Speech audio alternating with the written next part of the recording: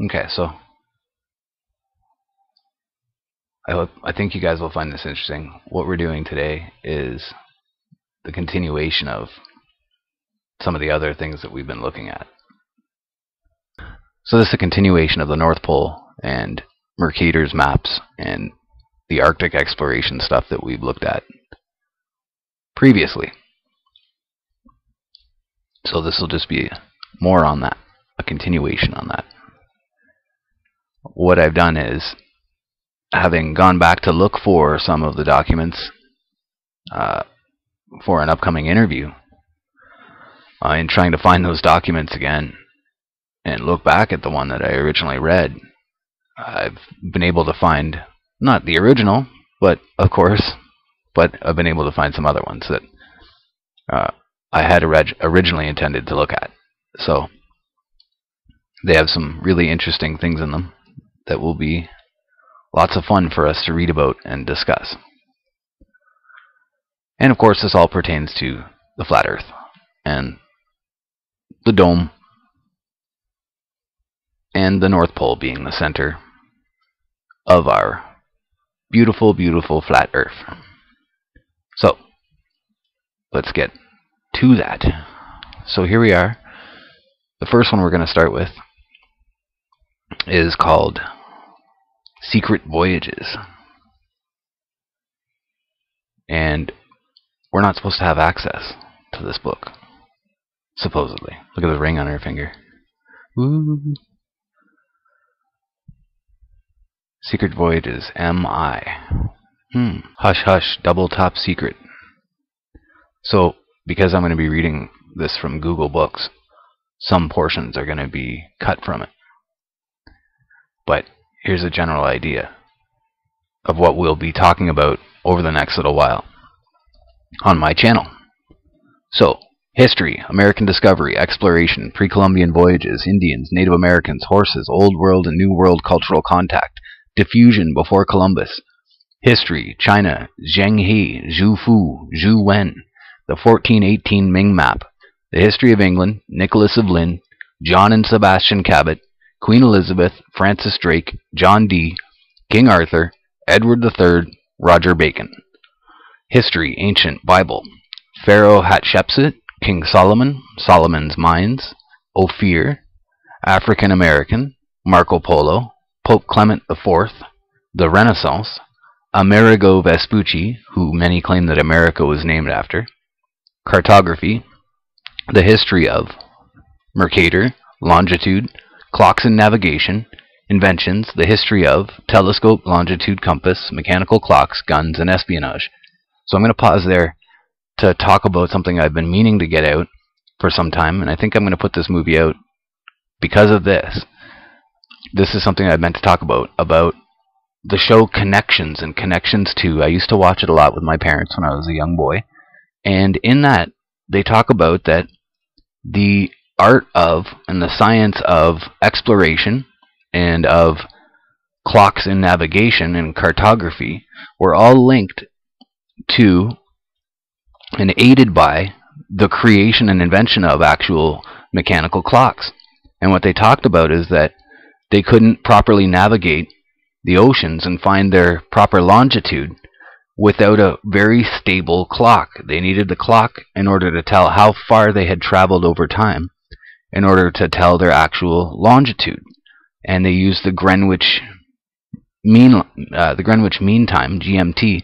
They used that line as their indicator. But what's interesting is that we noticed that all happened at around the same time. So this book and the portions that we're reading here come from the 1490s up to the 1600s, and we can see that this is a result of a search for 1577. And it was at these times, either way you look at it, the discovery of the New World and discovery of the invention of and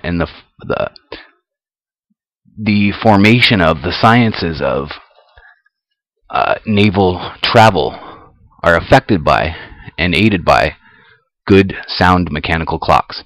They are intricately tied together. So something that we could speculate about is that the Earth was actually discovered to be flat, and that is when we figured out clocks, and that the sun is really the hour hand moving around the Earth. So where we are with this is that if you think about a clock and the way that a clock works, we all know this as flat earthers, that actually a clock face is just the flat Earth with the sun moving around it in this direction. And the hour hand would just be the sun on the clock. It moves in this direction from east to west around the Earth. And so really that is what the clock is, and that's what the flat Earth really is.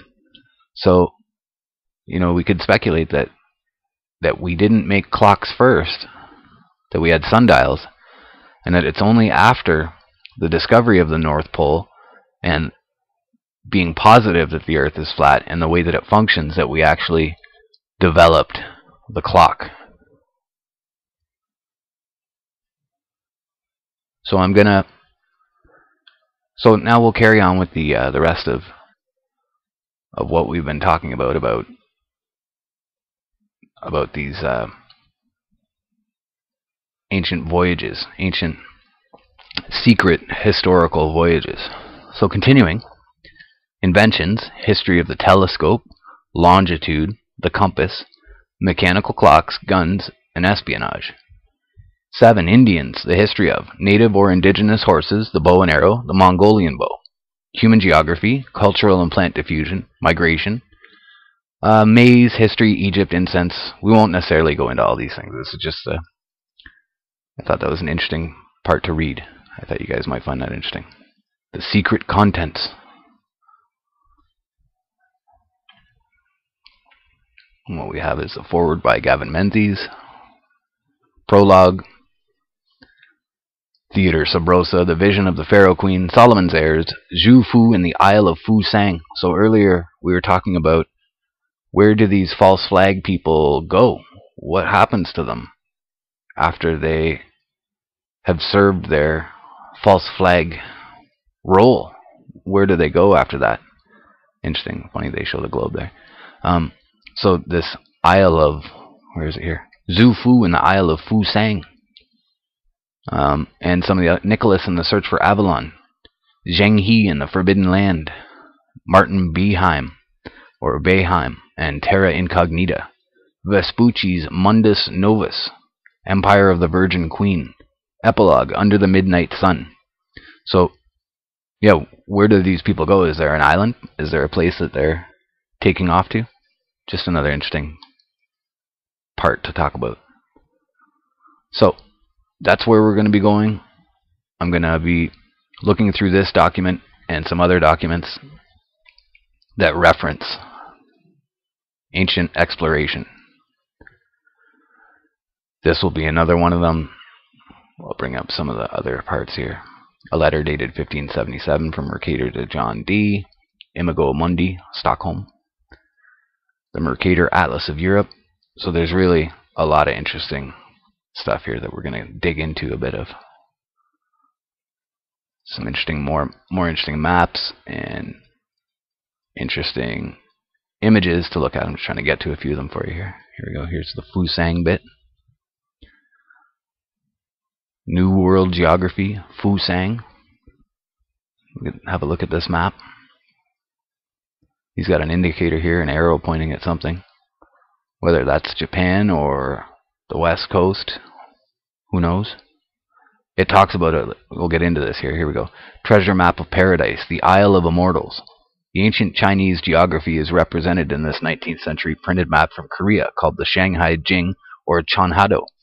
The map portrays the old world at the center surrounded by a ring continent of overseas lands. This is a symbolic type of map that was intended to represent the approximate locations of major countries. The names used to identify geographical places such as Uncle Dragon Country or Heavenly Mountains reflects the terminology used in the 1st to 3rd millennium before Christ.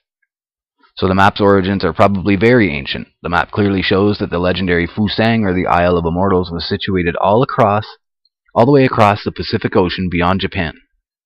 The circle near the center represents the capital of China. Shown above are the yin-yang symbol, the serpent turtle of Zhenwu, Polaris, or the god of the north, and the legendary symbol for the Ling Chi mushrooms that we'll get into shortly. Very interesting discussion there that they were actually searching for, that the Chinese found North America and the Mexicans searching for ancient mushrooms to get high on to be able to see the future and to be proper shamans, powerful shamans. So that's some of the more of the interesting stuff that we'll get into here. So this is some of the artwork and depictions after they met with the Mexican inhabitants. We can see some of those Aztec-inspired artwork and some of the stuff down the side here. And this all links up with the ancient OOP arts and the ancient stuff that we've looked at on my channel quite a bit.